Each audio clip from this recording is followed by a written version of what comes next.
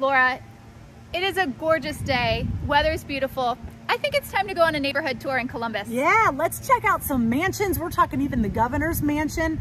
Flip it around, let's show them this one. And even one of the world's oldest independent theaters, the Drexel. We're talking Bexley. Let's go. Let's go. Let's check out Central Ohio. Explore the city. We'll help you discover the glory and we'll reveal the nitty gritty. You're joining Laura and Melissa.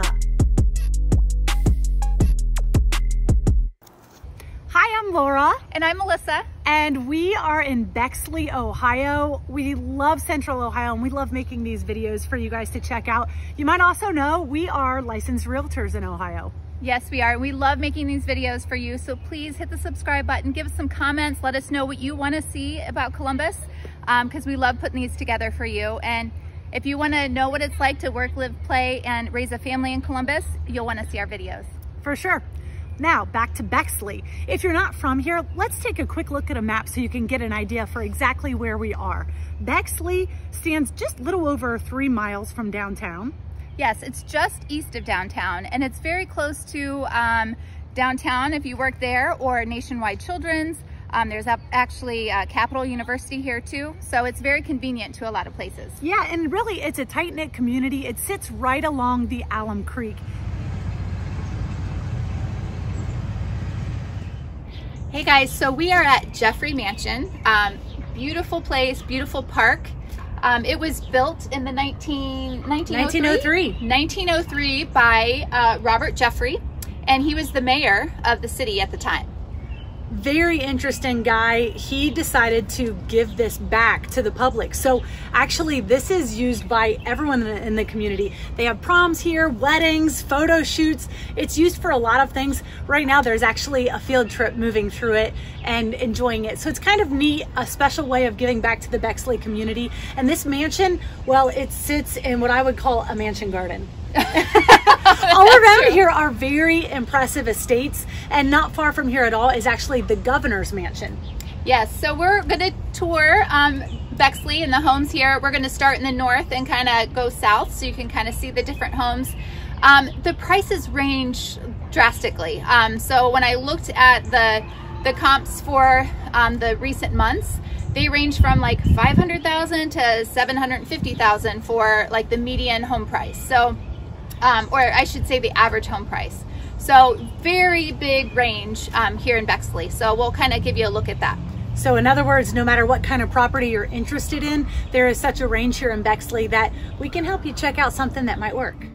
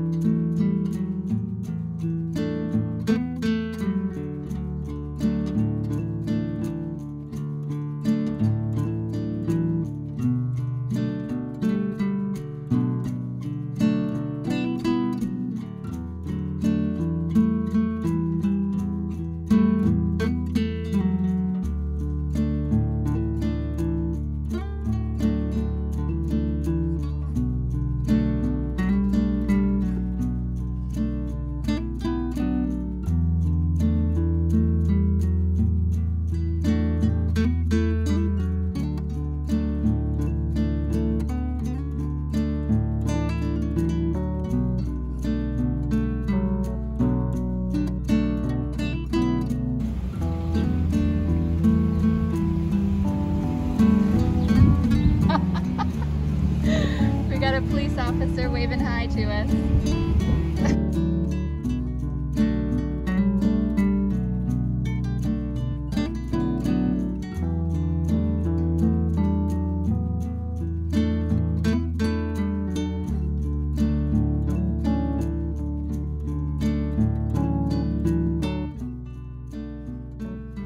Hi, we are along East Main Street now.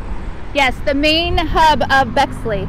A lot of places to shop, to eat here, and entertainment too. We're actually going to show you, just behind us is Bexley Square, but in front of us is the Drexel Theater. And of course, off to the side is that motorcycle you likely hear. But the Drexel Theater is really cool, Melissa.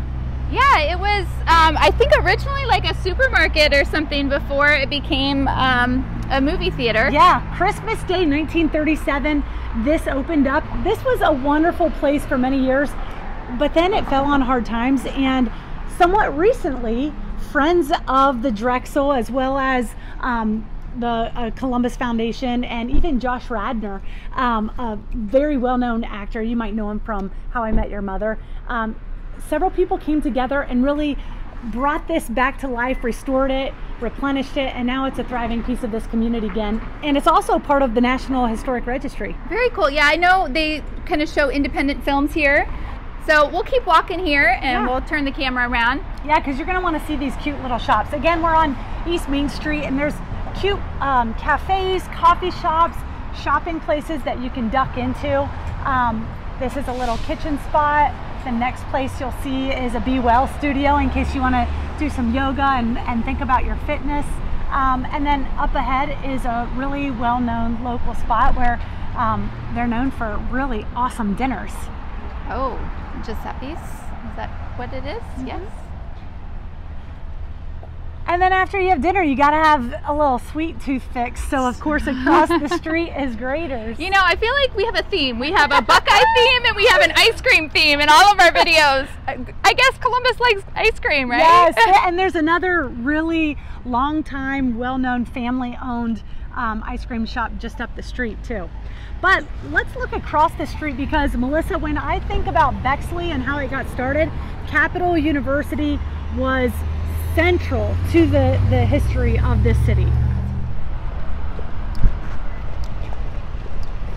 All right, so we're crossing East Main Street and Drexel Avenue, and this is sort of your welcome to Capital University. And they're giving a tour here too today.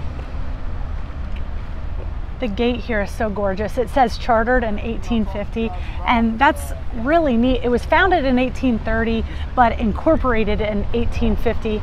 And you know, it looks like we're checking out some students who are thinking about coming here. Go through the Capitol gates twice. All right. So the first time. So Laura, I recently came to Capital University for my son's violin concert, so they hosted it here. How did it go?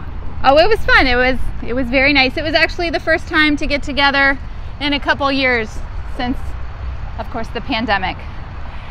When I think of Capital University, I do think of that music, creativity, innovation. It's just one of those schools that is known for being the hub of a lot of things that are created. Bexley kind of has that theme as a whole. Melissa, did you know that one of the key doctors in modern research for cancer came from Bexley right here? You would think I should know that, since I was a nurse practitioner and in that realm as well, but I did not know that. Yeah, it's interesting. I mean, the thing that caught my attention, he was curious and he loved science from a young age, and he actually used his little sister's oven. You know how we play with those little ovens and bake things when we're young? Yeah, he used that to keep the heart of a rabbit, I believe it was, alive outside of the body. He used other apparatus and just showed that the blood is crucial, and that was part of some of his early experimentation with cancer research. His theory was cancer requires blood, and so, you know, taking a closer look at how you take that blood lifeline away from any tumor can really impact a person's outcome. Huh. Did not know that. Thank you, Laura, for that little history lesson. From Bexley.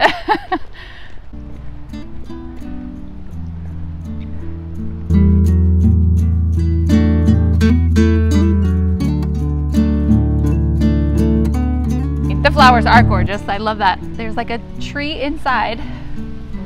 Flowers and trees are another trademark of Bexley. And you don't have to take our opinion of it. It actually has the designation as a city that is also an arboretum. And it is the only city on the globe that I know that has achieved that designation. It's kind of a bragging point for a lot of the residents here. So when you look around, you'll see many, many trees, a part of the architecture, a part of people's homes, the universities, the schools, and they really celebrate it. I mean, at the base of this tree, I even see a plaque that lets you know what it's dedicated to and likely what kind it is. You see that throughout Bexley. Well, and as you saw through our driving tour of some of the homes, it's just gorgeous. Like, it's like a walk in the park, literally. I just want to get out and check it all out on foot. So speaking of parks and all the beauty and nature around in Bexley, the other thing we have to talk about is Franklin Park Conservatory. Oh, it's so beautiful. It is really, really gorgeous. We're talking acres and acres of every plant, tree, flower that you can imagine. Yes, and not only that, but they have, parks. They have a whole area for children. And then you go inside and there's art. Art by Chihuly, I believe is his name. Beautiful glass art. Yeah, tricky name, but we saw that exhibit and it will come back again. It is amazing. It is just breathtaking. Really, every season they have something. I know in the summer there was a display the one year of like literally a rainbow of flowers. It was gorgeous. It. In the fall. In the winter, oh sorry, don't skip fall. Yeah, that's one of my favorites. In fall, I have not been there, but I've seen pictures. They have like gourds and pumpkins all on display and, sculptures basically. I didn't make it to that display, but we went in the winter around Christmas time. And I mean, just the start of how impressive it was, these immensely huge poinsettias that made a Christmas tree. And then you step outside and it's snowing and there's Christmas lights all set up. It was just gorgeous. And they also, during that time, they have a gingerbread contest too. So that's fun to go around and see the creativity that's there with that. They hold a lot of events, and you can imagine the desire to host something there because you have this canvas that's just beauty. Yeah, just beauty. You have to do no decorations, right? It's all very well manicured and just gorgeous.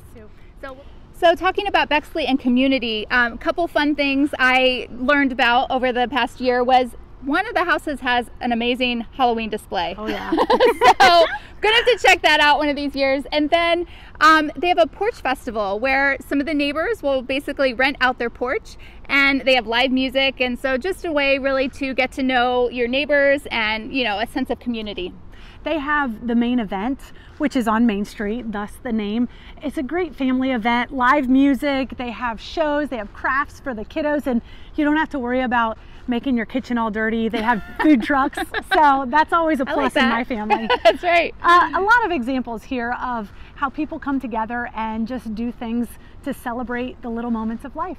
Awesome.